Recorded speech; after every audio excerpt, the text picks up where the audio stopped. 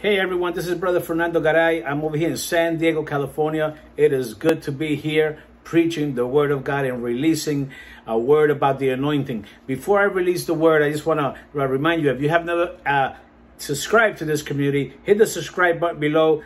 Boom, hit the subscribe button and like it, give it a thumbs up, and share it with somebody else if this is a blessing to you.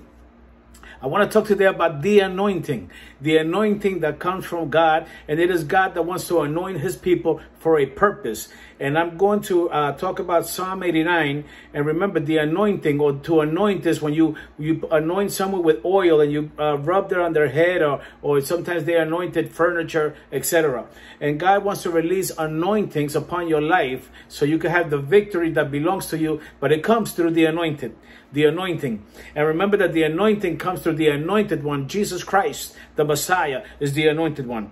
And in Psalm 89, God is talking to David. God is talking to David in a vision in Psalm 89, verses 19 through 22. And in verse 20, he says, with my holy oil, I have anointed him. And where it says David, where it says right there in the Word of God, and with my holy oil, I have anointed David. I believe God wants to anoint you with the same holy oil, because he knows that you are consecrated. He knows that you are set apart. He knows that you love him, and God wants to bless you with a special anointing. I believe that with all my heart, that you are a chosen generation. You are a holy individual called by God for such a time as this. And so God in verse 21 also says, my arm shall strengthen him. In other words, the devil will not outsmart you. He cannot be smarter than you. Why? Because the arm of God will strengthen you. You have to receive this word deep in your spirit. Let it just marinate deep in your spirit. Let it grow deep in your spirit. There's an anointing that comes from God. There's an anointing that is available to you when? Now. Not 10 years from now, not 20 years from now. God wants to anoint you now. I believe we're in a Kairos time, and a specific time of God. I believe this is a special moment for the body of Christ all over the world. There's an anointing being released. I believe God is setting his people on fire. I believe there's a special prophetic word coming out of his prophets. I believe that there's pastors that are being set on fire, because there's an anointing being released by a supernatural God to a supernatural people. Watch this. And in Acts 13, verse 22, I looked at that verse, and it says, I have found David, a man after my own heart. He's the only one in the Bible that gets called to be the only one that gets called to be the one that's a man after my own heart.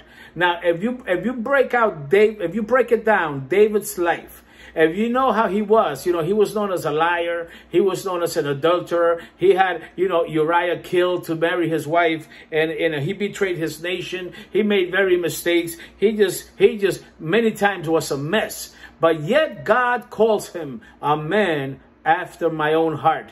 And that's why we shouldn't even judge ourselves. You see, because God knows the heart. God knows your heart. And God knows you make mistakes, but he knows your heart. And just like he's calling David a man after my own heart, I believe there's a special place in your heart that belongs to Jesus, that cannot be touched by any temptation, by any wickedness, that it belongs to Jesus. And God is speaking to that part of your heart. And thereby we could hear the word of God saying, my son, with whom I am well pleased. And I want to talk about the anointing that brought David from being a pastor, an unknown pastor, right? An unknown pastor. Nobody knew who David was, to be the king. The king. And in Isaiah 10:27, I want to read you the scripture. It shall come to pass in that day that his burden will be taken away from your shoulder, and his yoke from your neck, and the yoke shall be destroyed because of the anointing oil. So it's what's called a yoke destroying anointing. That's Isaiah 10:27. A yoke destroying anointing. And when the prophet Samuel anointed David in 1 Samuel 16, he came and anointed David. And David was just a little pastor, a little unknown pastor on the side somewhere, helping his father's sheep. Here comes the prophet with a word from God. He anoints David.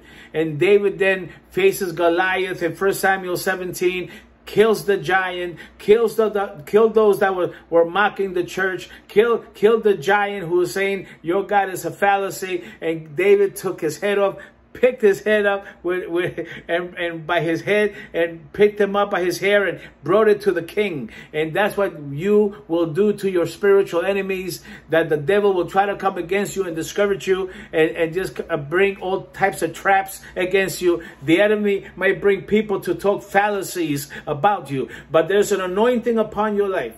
There's an anointing that comes from God upon your life that you will be able to shake it off, and it will be, the anointing will be on your head, and it'll be like Isaiah 10:27. It'll be all over your neck, and the anointing will destroy the yoke of the enemy. I know that God wants to anoint his people, and I know that there's a fresh anointing available for you right now. I want to read one more scripture in Acts 10:38. God anointed Jesus of Nazareth with the Holy Spirit and with power, who went about doing good and healing all who were oppressed by the devil, for God was with him. And so Jesus was anointed by God the Father with the Holy Spirit and with power. And that's the anointing you're going to get. You might have an anointing now, but I believe, I don't know about you, but there's more. I want more. I'm not satisfied because, our God has plenty more in store for his people. Our God has plenty more in store, and he's continuously increasing us and blessing us in the anointing and in everything we set out to do. And God says he anointed, the Bible says in 10:38 of Acts, God anointed Jesus of Nazareth with the Holy Spirit and with fire and power, and he went about doing good. And that's what it's all about. We go about doing good. We go to the nations of the world and we do good. We go to all throughout the United States and we do good. We go to our local community and we do good. I was talking to a young man yesterday, and we were dialoguing, and he's unsaved, and I started talking about Jesus, and I started talking about the good and the bad, and I started telling him stories about the good and the bad, and Jesus is good and the devil is bad. The devil wants to mess people's lives up, and etc. But I said to him, you know what? The good always wins. And he was touched by the anointing at that moment when I just said that the good always wins. And you know why I said that? Because ever since I've been a little boy, I used to watch the cartoons where the bad guys were looking like they were going to win, but at the end, the good guys won. And movies, etc., the good guys always won at the end.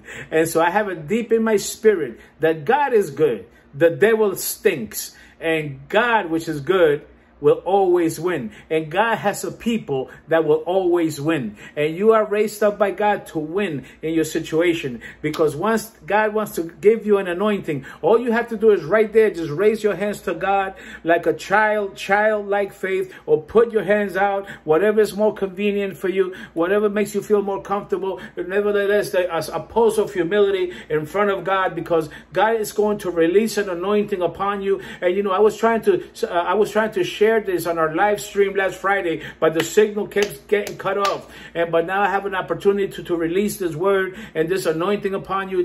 I'm in agreement with the Holy Ghost that God is a supernatural God. He's omnipotent. He's omnipresent. In other words, he's here and he's there too. And I pray right now that you just receive an anointing. Father, I pray for those that are listening to your word, and that by faith, oh God, Jesus came to destroy the works of the enemy. And by faith, I pray that your people will get touched right now, God, that they will get touched with a new anointing, that the anointing will just saturate their mind, give them shalom, peace from God, that the anointing will be all over their body, that the anointing will be healing parts of their bodies that need healing, because God, Jesus came to give us life more abundantly, and by his stripes we are healed. So Father, I just pray a release of the anointing upon your people, that they might say, look what the Lord has done. It is marvelous in our eyes.